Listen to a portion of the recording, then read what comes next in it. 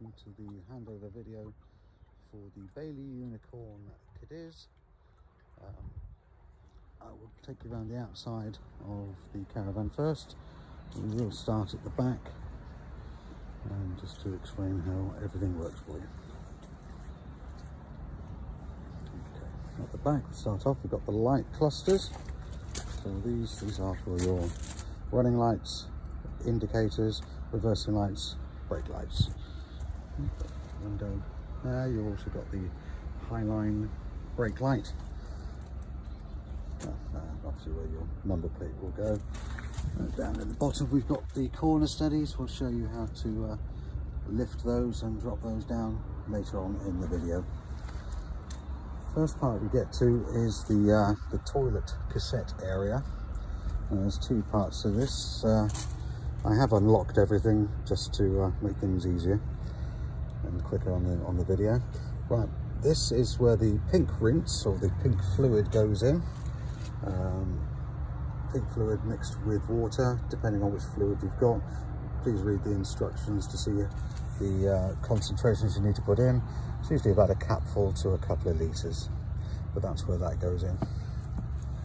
Okay, underneath that, this is where the toilet cassette is located. It's the standard Thetford, and when it's full, a light will come on on the toilet so that it's full. Just go in here, lift the orange handle, pull it back towards you, and then you can lift the cassette out.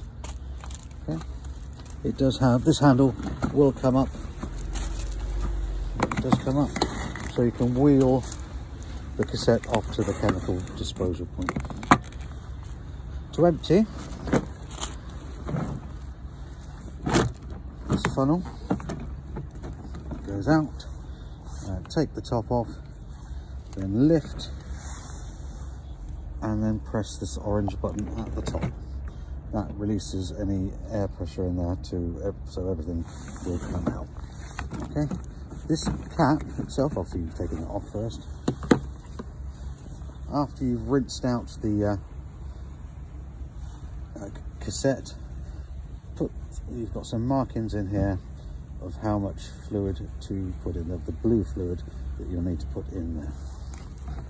Just goes in there. Throw that back. Okay. To swivel this out, when you have emptied it, just literally slide this cover back, turn to catch the orange button there, and then inside there you can see that's where you would rinse out and empty out. You can see a little float in there. That little float will, when it's raised up to the point of emptying, that will trigger a light to go on into the cassette to when it requires emptying. But when putting it back in, close that flap, put that across, and then simply lift, slide into place, and it clicks down in there. That is now done. When emptying, because you've got some fluid, pink fluid in there, sometimes this will require emptying, particularly for winterization. There's a little pipe just above the cassette that comes down. Take the little bung out, and that will then, just using gravity, empty out all of the fluid.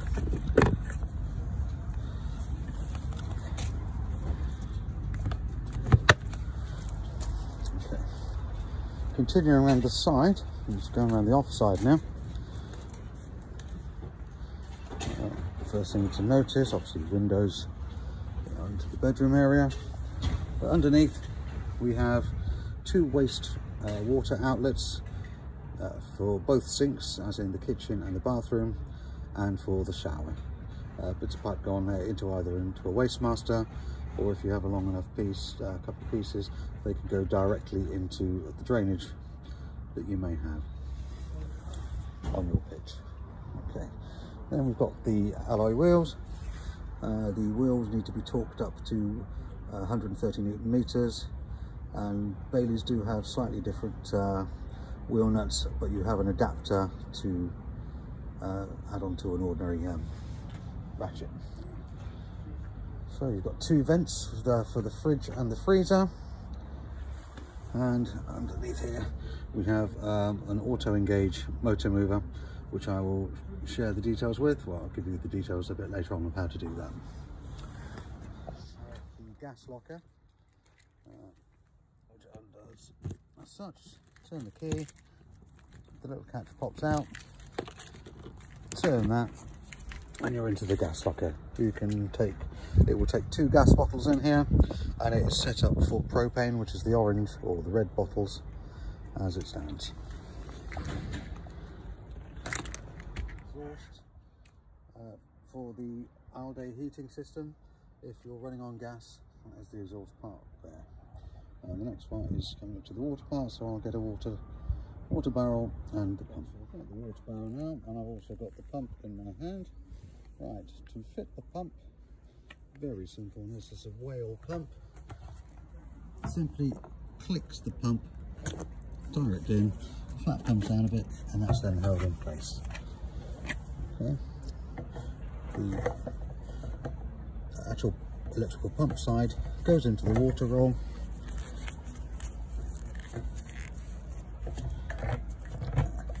And the lid there just stops any dirt or anything going inside. That means now that we are able to bring water on board this caravan when we're ready to do so. And to remove, lift the flap right up and just pull the pump straight out.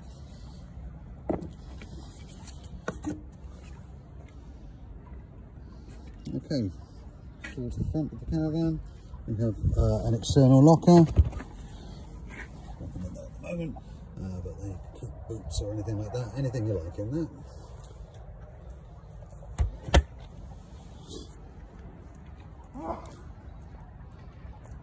Okay. Right, the hitch is the Alco hitch. This is the van caravan goes on the Alco chassis. It's also got the Alco ATC, which is Alco trailer control. There's a sensor on the chassis itself, so if the caravan itself does start to move about whilst moving, it will put the brakes on as a safety feature. It's got the Alco hitch. Again, this is something we'll show to you later on. Okay, going around to the near side, you've got another external locker, exactly the same as on the outside. There we go. You've also got an external gas pump. So if you want an external gas barbecue.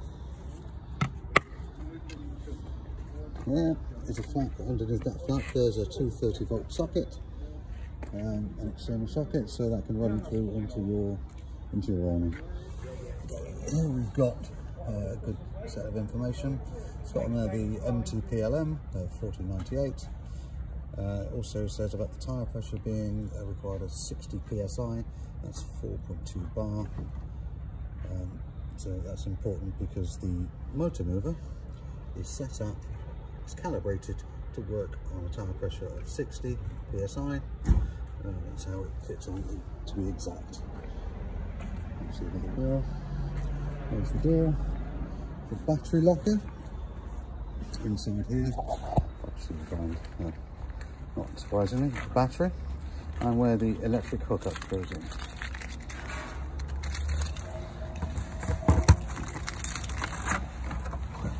There's the battery, and there's your electric hookup. You'll also notice here is the isolator for the motor mover, and behind the electric hookup there is an external TV point and a 6-volt external socket.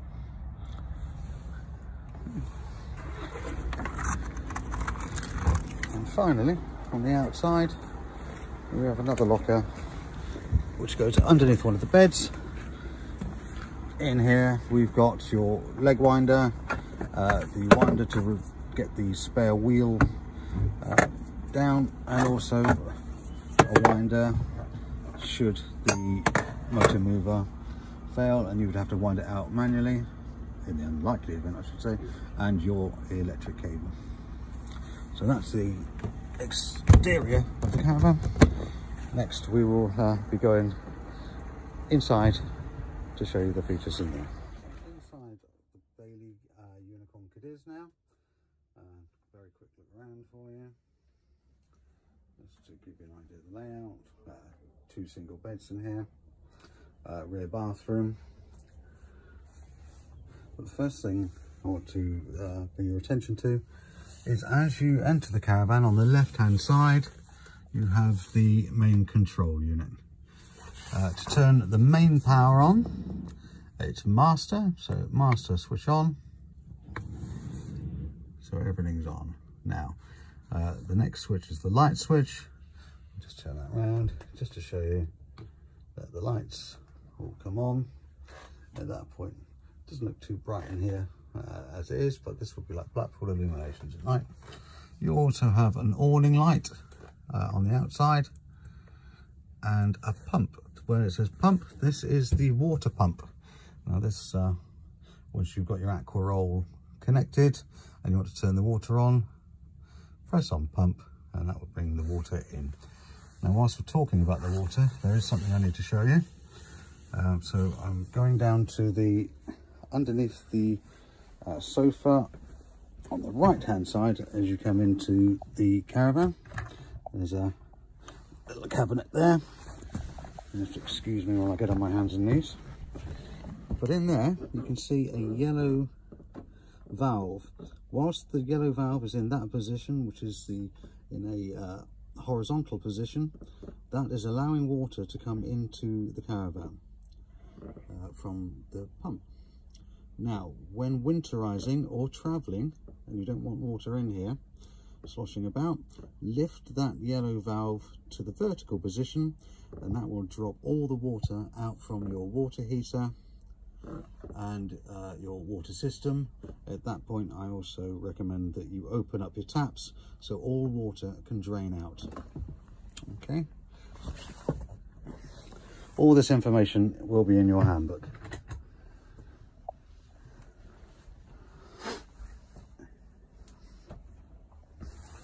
Okay, so that's the water. Now, the heating. Alde heating in here. To switch on, well, you can see at the moment, I just pressed the on button there, but you can see off is flashing at the moment. I want to switch that on. So that now is flashing on. To move across, it's quite difficult to see in this light probably. I will move across by pressing the arrow here, and that will then bring us to the temperature you want within inside the caravan. Now to raise and lower that temperature, the minus or off minus will bring the temperature down. Hopefully you can see that's coming down, or raise it up however you wish by pressing the plus, which is on the on button. When you've come to the desired temperature that you want the van to be, press store, and that's how warm the temperature will be inside the caravan. Pressing the arrow across again then goes to the water. At the moment the water is off. Press plus to go on, minus to go off. So it's plus to go on, off. That is how your water is, on or off. Okay, and then store.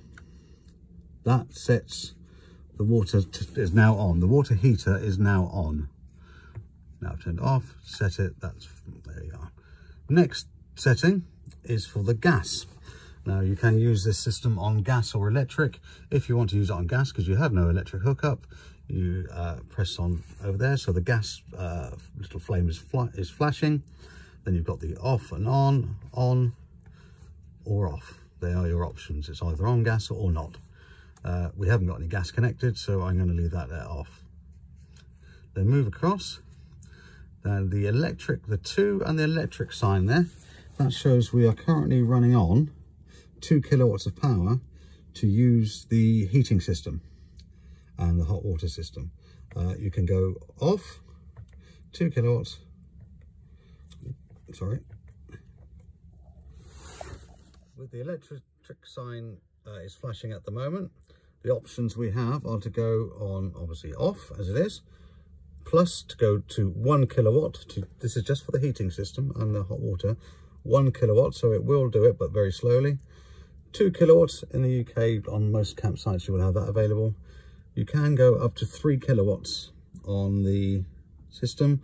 However, if you are doing that to boost the heat very quickly, if you put the microwave and the kettle on, something will trip out. So I usually recommend in the UK to go on to 2. Okay, that, and store. Okay, and that is the heat. You will have the full book available to you, and of course if you do get any questions you can always give us a call. Top part, you've got where it says enter here. Currently that will be the time. It's not the time, I can assure you. I'm not here at 5:25 in the morning. You can then press the arrow and go into user settings to enter, and there are all sorts of settings you can go into there. As I said, we've got a book for you to go through everything, but you've got key tones, warning tones, standby, all sorts of things. Okay, but that is the main control in the van. Right, as typical with most caravans these days, lots of storage within. On the left hand side above the sofa there is the antenna for your TV and the radio. The booster part is there. There is a switch on here to switch on. I always keep it switched off when I'm not in the caravan. Just don't want to drain any battery. I don't know if it will or not. But that's for your TV and radio antenna. With the TV antenna, that undoes. This then pushes up and you can twist around, have a look to see where everyone else is pointing their aerials, so you can find out where's the best place to get your TV reception. Once you've got the aerial in place, then retune your TV. You can also change the pitch of the dish by twisting this around as you need to, or if you need to.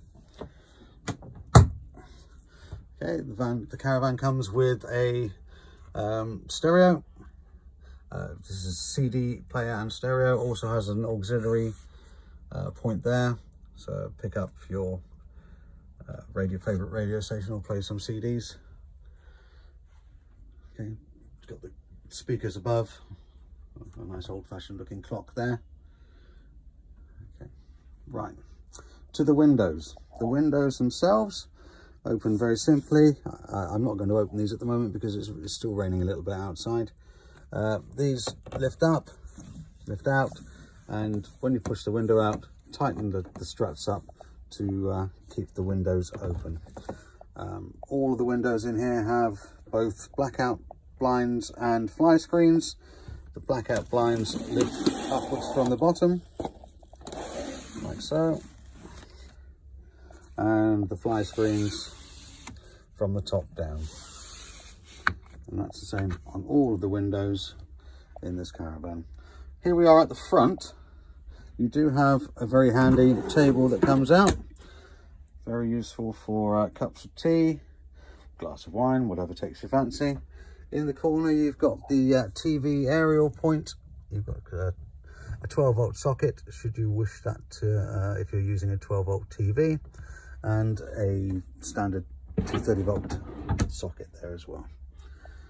Okay, carrying on around the caravan, you do have lots of individual lights in here, which you can have individual switch off capabilities. You also have, coming over by the kitchen sink, light switches there, 230-volt sockets. Nice little cocktail cabinet. Okay. Earlier I did mention that there, if you had 3 kilowatts going through the heating system and you turned on the microwave and a kettle, that you'd probably trip something out. The trip switch itself is underneath, not the trip switch, the fuse box is underneath the sofa in a little cabinet of its own. That's where the breakers are, and the fuses are also in there. Right, kitchen area. nice mixer tap, sink, and the fridge. Okay, so the fridge is the Dometic fridge. To get this is currently off. If I wanted it connected, because we've got mains hookup, that would go on to the electricity. You can have it, that battery is not to do with the leisure battery. If you have the 13-pin adapter on your car, if your fridge is already cool, this will maintain the temperature from the alternator of the car. It will not cool it down from the start, but it will maintain the temperature. Likewise, if you're in a field, no electric, you can run on gas, put it onto the gas, and you have the gas ignition over here. I can't demonstrate that because we don't have any gas attached here, but that would normally go on electric, and there is your temperature control of the fridge. Just have a look inside. Nice sized fridge, plenty of room, little freezer compartment, which is removable if you want more fridge space. That obviously is up to you and whatever your preference is. Next to the fridge, we've got the Thetford Caprice Mark III oven and grill. So you've got the grill, separate oven. Apologies if you get a reflection of me, and I don't want to scare anyone, so don't show any children. The lid always must be up when you're going to use the hob. You've got an electric hob and you have 3 gas burners. The grill and oven are also gas. You will get a booklet with this to show how everything works. I'm certainly not going to teach you how to use an oven. Underneath we have 2 electric points, one for the hob and one for, I have no idea. Oh, sorry. Yes, I do know what it is. One of the isolators, one of the plugs is for the hob, the electric hob, and the other one is for the fridge. Now, even if that's turned off, the fridge light will come on because that runs on the 12-volt circuitry, but that's for the fridge. You also see here, you've got individual gas isolators. You've got for the barbecue point, for the hot water, the fridge and the oven. There's a little description on there of how to keep them open or close them. As this is a setup for propane, personally I just turn the tap off on the gas bottle itself, and then I'll switch one of the gas burners on, and after a couple of seconds any gas will be burnt off. So that's the kitchen area. There are lots of spaces. For example, you've got a cupboard here with your cutlery tray. But moving around, you've got a microwave oven. Sorry about my reflection. Again, there is a book for the microwave. You've also got a electric socket turn off point for that as well. Okay, down here we've got another TV antenna point, light switch, and 2 more 30-volt sockets. Don't worry about this. This is to do with the motor mover, and as I said, I'll get to that a bit later on in the video. Next, into the bedroom area, 2 single beds. Under the first bed, just to show you, there is a standalone table, and there is the point for, that's to do with the motor mover, and under the other one there's just lots of storage space. Okay, into the bathroom. I'll try to avoid the mirror. Standard Thetford toilet. As I said earlier when about mentioning emptying out the cartridge, this is where the light comes on to say it's full. That's your flush, or the rinse, the pink rinse. The seat does swivel, but when you need to empty the contents, this handle slides across to release everything. Slide it back, but do make sure you slide it back, because if you don't, you cannot take the cartridge out. Next to it, it's a large wardrobe. shelf at the top. There's your Aldi heating reservoir. That's where the glycol and water mixture is. Don't need to worry about that. That should all be covered when you have the service. As you can see, this particular van has it's got a full service history on it. Got all the stickers to say that's all up to date. Window, again, I'm trying to avoid the mirror. Then you've got sink and a mixer tap, and then you've got a shower which opens up like so, and a nice large shower. Again, mixer tap on there. Here you have the light switch for the bathroom.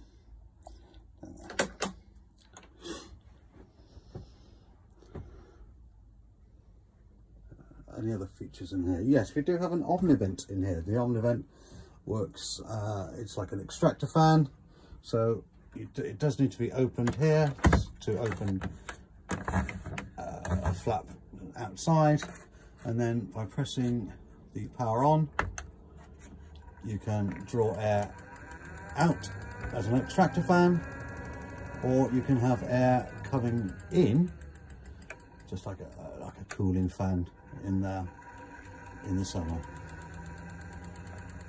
And then switch it off, but always remember to close the flap when finished with it. Same with any of the roof lights, make sure they're closed when you're going to travel. So that's the interior of the Bailey Unicorn Cadiz. Obviously, if you have any questions, please do feel free to call us on 01373 752 100, because anyone here at Wiltshire Caravans is more than happy to answer any questions you may have. To show you how the motor mover works, or how to use it. The battery box itself, which houses the electric hookup, and as I showed you briefly earlier, this part is the isolation switch for the mover. We do need to take the electric hookup out first, and at that point the motor mover itself, there's a little red key that goes in where there's a little cutout. To push that in and twist it as far as it goes, you now have power to your motor movers. At this point, you would normally lift the corner settings up, but for this demonstration, I'm just going to show you that the motor movers how to engage, make it work. We're not going to lift the corner settings, and when you're about to use the motor mover, obviously you will need to disengage the handbrake, but again, we're not doing that at this point. So we've now got power to the motor mover. To switch on the remote control, we would need to press the two green buttons simultaneously. We'll go through a very quick diagnostic, and now it's showing me that it's okay to use with a solid green light. To engage the automatic motor mover, you need to press the orange button in the middle, and where the light is shining towards a wheel, so to speak, green showing to the wheel, press together. Whilst that's flashing away, you can hear the motor mover starting to engage into the wheel.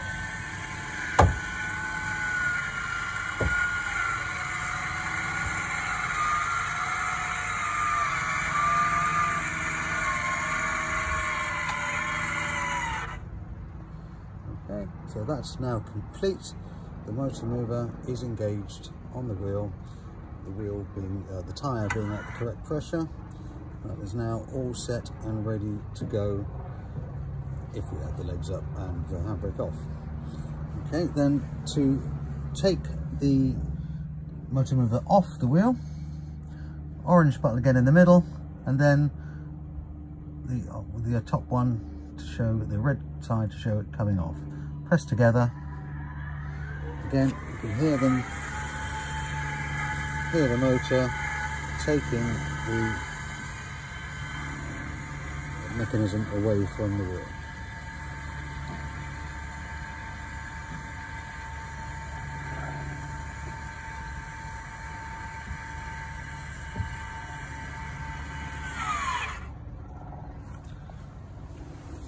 The remote then gives itself a little diagnostic to make sure everything's done, and once the green light has stopped flashing, there we are, you'll be ready to go.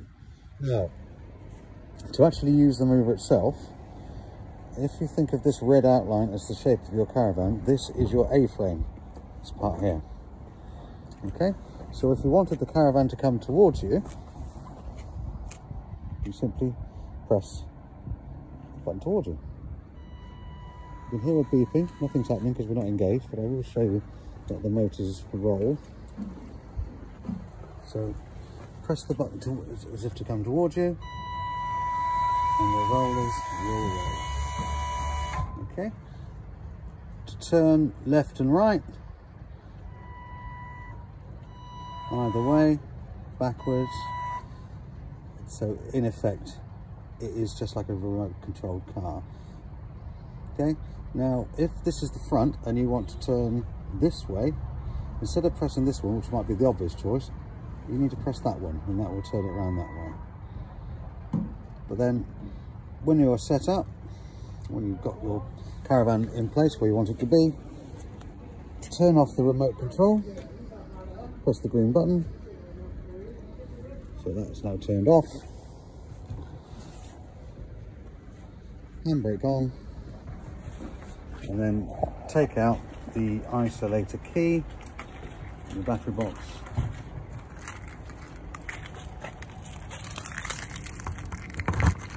Just to save any drain on the battery.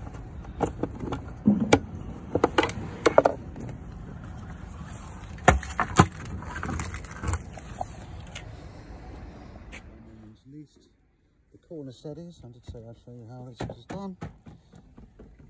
Inside this corner, you've got this. I'm going to lay it on the floor just to show it to you. This is the leg winder, not the leg puller, the leg winder. And by each corner steady, there is a bolt that goes onto, and then just, I can't do this while holding the camera, just twist away to raise or lower the corner steadies.